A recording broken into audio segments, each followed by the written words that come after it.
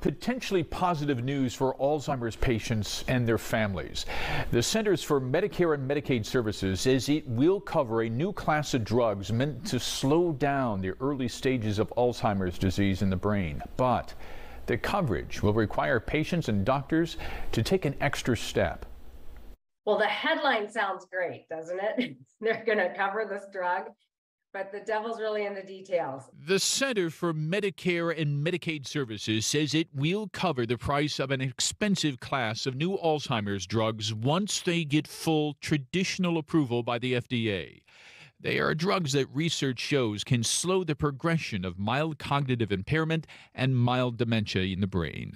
So there are now 3 drugs that have been demonstrated to remove some of this amyloid protein from the brain and slow the clinical progression of the disease.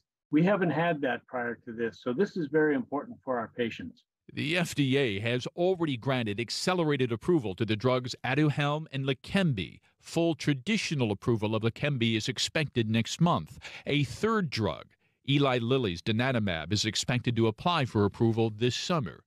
Even after traditional approval, the CMS will require doctors and patients to enter a registry to further study the drug. It kind of creates another barrier for patients, doesn't it? It absolutely does.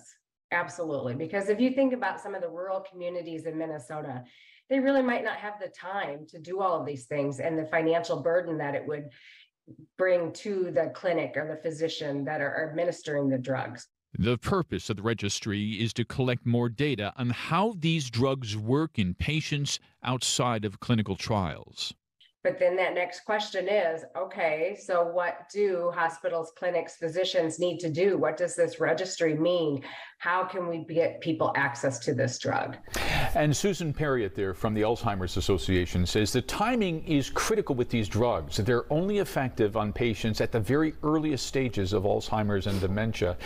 And every day, about 2,000 people progress out of the stage of their disease that could benefit from these drugs.